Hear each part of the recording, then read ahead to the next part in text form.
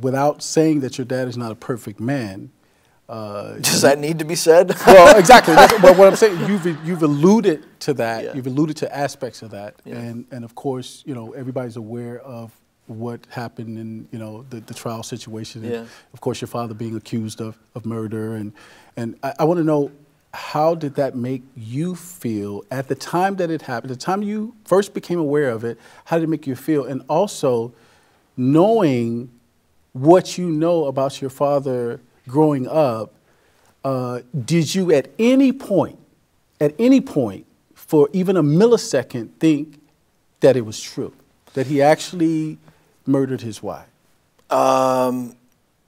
When something like that happens, there's no manual on how to deal with it.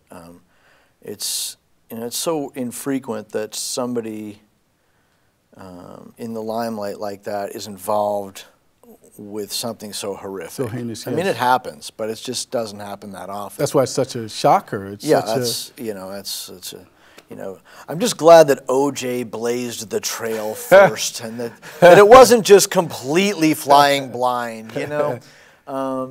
But literally, how? No. I mean, did you at any point? I mean, honestly, did you at any honestly point? at any point. And every point, you think of every possible scenario that could have happened. I mean, I just did a movie for the Sci-Fi channel that's going to be on this month, I think the 14th, called Piranhaconda. Piranhaconda. Tell us about that. What character do you play?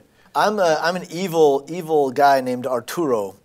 So I had a lot of fun with that. I grew a nice goatee and got to play a really fun bad guy and go to Hawaii for a couple months with Rachel Hunter and wow, Michael Madsen. Beautiful. And so. I'm not a sci-fi guy, like I told you, but I'm actually looking forward to that because you and I got a chance to talk in the green room, and I was really fascinated by your story, and I actually want to commend you and applaud you because you shared a lot of personal things with me in the green room that I thought, you know, one, you didn't have to share. Two, I saw that it was kind of touching you a little bit, but the strength that you've shown, not only here today, but I'm sure in your everyday life with everything that you've gone through, things that you've expressed that you've gone through, I just want to commend you and applaud you, man. So we thank you for taking time out to come and spend time with us and share your story and even, you know, talk about your dad in that situation. I know it's a sensitive subject, but we appreciate you telling us how you felt about it. So, oh, my pleasure. Yeah. My pleasure. Anyway, man, much success to you. And, thank you. And God bless you. We really appreciate it.